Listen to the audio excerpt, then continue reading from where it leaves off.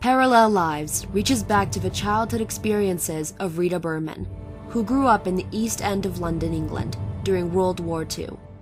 Rita and her cousins are descendants of a blacksmith and tailor who fled to England in the late 1880s to escape European anti-Semitism.